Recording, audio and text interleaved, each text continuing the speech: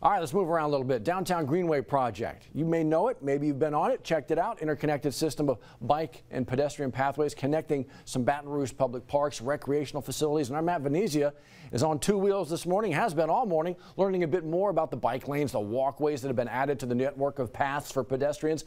All right, you getting your move on, Matt? Good morning. Matt, that's exactly right. I'm getting my, my cardio in here early in the morning, but once again joined with Whitney Hoffman-Sale, the executive director of the Downtown Development District, and we've talked about the different phases of the Greenway that have been, around the downtown area for some time now. This is one of the newer stops, right? We're here on phase 2, and Brandon Shackelford's going to show you right now. You get a close look here, Whitney, that the pathway sits almost on what looks to be a divided median between the two different, directions of traffic here. Is that what this was prior to the pathway, just a divided land median, or what do we have here? It was, but prior to that, it had a passenger rail car on it, so over 100 years ago. South of Government Street, you can still see the rail in the tracks, in the road. So it's really cool, but we brought it back to its original purpose, which was moving people around.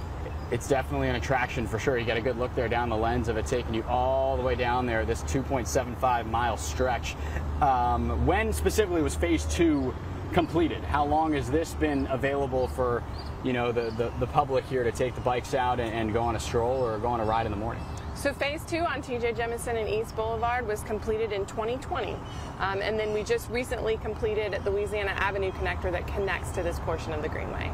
Well, look, I'll tell you this, Whitney, if you're new like me or not, you get a good look here right now, the signage of the different pathways and all the different connections, as you see right along the Mississippi River, obviously here in Baton Rouge. There's a lot of different ways you can go and different types of, paths to be taken to enjoy, again, what the Downtown Greenway has to offer here and what you guys are working on here at the Downtown Development District. So thank you for your time, and with that, we'll send it back to you guys in the studio.